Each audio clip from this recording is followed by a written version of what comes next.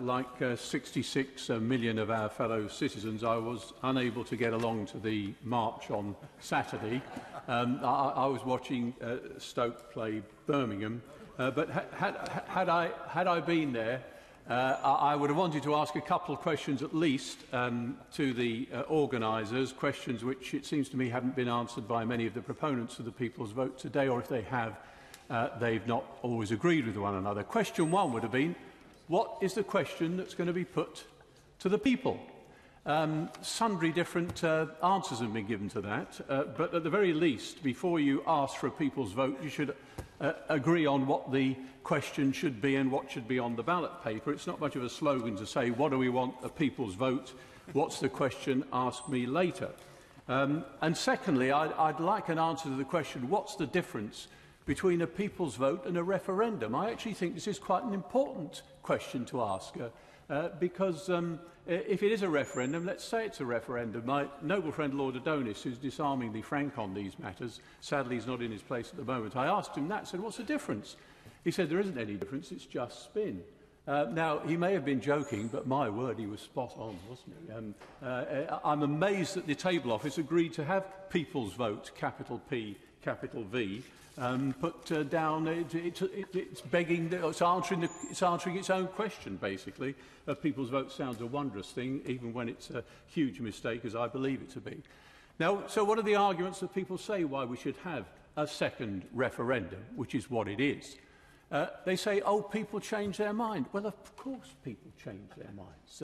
But not every 2 years. We'd have referendums every 2 years on the subject. I voted to leave in 1975. I had to wait 41 years for the chance to see my mind reflected in a vote. Let's test the integrity of the People's Vote campaign. Would they agree to another referendum 2 years after the one that they're proposing? Let's check every couple of years, and never ending. And the other argument they use, of course, is that a People's Vote would end the divisions in the country. It would solve the problem of apparently or possibly frozen Parliament. Well, it wouldn't do anything of the sort, of course. A People's Vote would exacerbate the differences in the country. Parliament is simply a reflection of the divisions in Parliament. And how patronising, I have to say, is the People's Vote campaign. It's effectively saying, particularly to those of us in the Midlands and the North, who voted so heavily to leave, you got it wrong last time. Unlike us Remainers, you didn't understand the issues properly. In the finest traditions of democracy EU style, if you get it wrong, you must keep voting until you get it right, as they know well enough in Ireland and Denmark.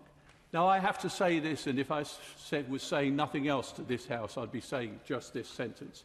I have to say that democracy is threatened when people with power say to those without, we know what's good for you better than you know yourselves. And I've heard that on numerous contributions to this debate today.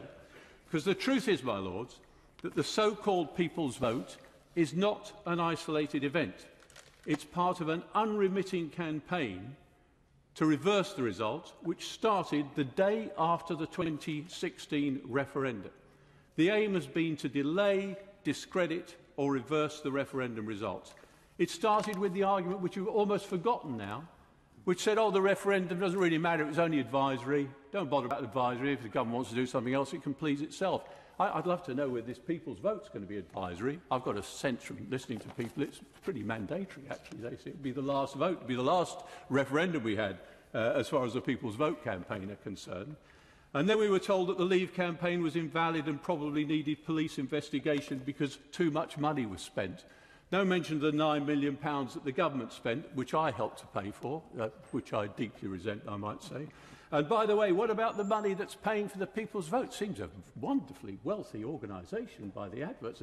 Do we see the accounts? Perhaps that could be answered at some stage. And then it was the Russians who tricked us all into voting Leave, apart, of course, from the much cleverer Remainers who could see through all this. So now it's the last throw of the dice. Let's have a second referendum to reverse the result of the first one. Now, I say, as a lifelong Stoke City supporter, it would be wonderful if whenever we lost a match, we could demand an instant replay. And I say to the irreconcilable hardline remainers in this, and there's no polite way of putting this, you lost, get over it. So surely the responsibility of us as parliamentarians, particularly in this unelected House, is to say that we were the ones who asked the people to vote. It was our job, it's now our job to respect and implement the result. Unless we want the gap between people and Parliament to get even wider than it is at present, our job is to facilitate leaving the European Union and to do it quickly. My Lords, it's a pleasure to follow Lord Grocott and Lord Shinquin, and also refreshing, because I think we've had 30 consecutive speeches in favour of a further referendum, and we've finished with 2 powerful ones from them. My Lords, I do not relish the prospect of a further referendum. I agree with Lord Lamont and others who think it would be horribly divisive, but I do not think that that can be a sufficient reason in a matter of this importance to funk it. I think that we have got to face up to the need for it. I have always believed that the British people should be able to make as informed a decision as possible on this